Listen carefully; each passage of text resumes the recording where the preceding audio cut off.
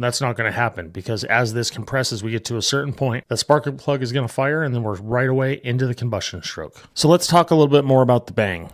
You know, obviously the really important part of everything, right? The bang or the combustion cycle, stroke, cycle, whatever you want to call it. It's not really a bang. If it were a bang, it'd be considered detonation. And detonation that happens inside the combustion chamber is not a great thing. Usually causes damage. What actually happens inside the combustion chamber is called flagration. Flagration is basically a controlled burn, right? That's where the fuel and air is going to go ahead and ignite in a very controlled and constant manner. And when they control where this burn happens and how it happens, what they're doing is they're controlling what's called the flame front. So this flagration burn, this can be controlled by the depth of the spark plug, the angle of the spark plug, how far the spark plug sits in the chamber, the shape of the piston, the shape of the combustion chamber itself. And that's why you want to have things generally kind of smooth inside the combustion chamber, because any sharp edges, you could end up with those detonation moments.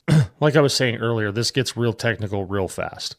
And there are people that specialize in this stuff and entire R&D departments that decide how this stuff happens. We can dive into these a little bit deeper later if you'd like to, if that's something that sounds interesting. Just know that controlling the swirl, the squish, and the flame front can dramatically increase the types of compression you can use, how much boost you can run in an engine, the type of fuel you can use, you name it. Everything affects everything.